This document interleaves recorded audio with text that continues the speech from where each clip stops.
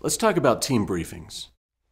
In its simplest form, a team briefing is a quick, succinct gathering of everyone on a team before a procedure, a project, or some type of team activity that involves more than one person. It is a tool or a technique that is used by high-reliability organizations worldwide to get team members on the same page and focused before they start working together.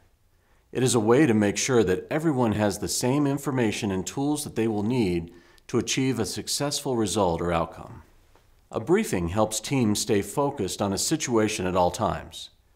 Briefings reduce conflict, they increase productivity, and most importantly, they increase levels of patient safety and quality care within a hospital or healthcare setting. Team briefings are distinctly different than meetings.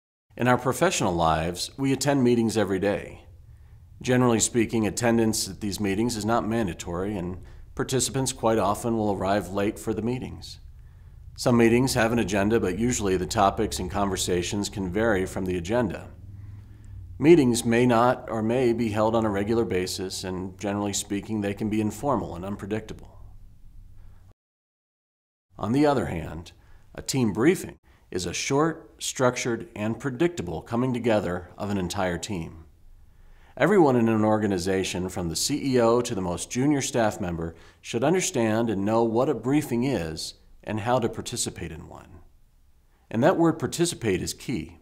For briefings to be effective, every single team member must participate by focusing their attention on the task at hand and leave this briefing with a shared understanding of what's about to happen next. It's all about setting an expectation for participation and performance.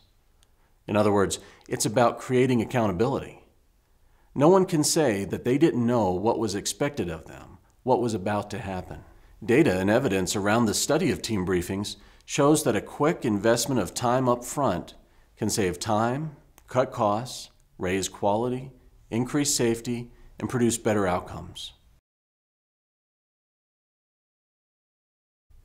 My name is Dave Marshall, and I'm the president of Safer Healthcare. We work with hospitals to make them safer and more efficient through the principles of crew resource management and perfect patient care. To learn more about Safer Healthcare, visit us online or just give us a call.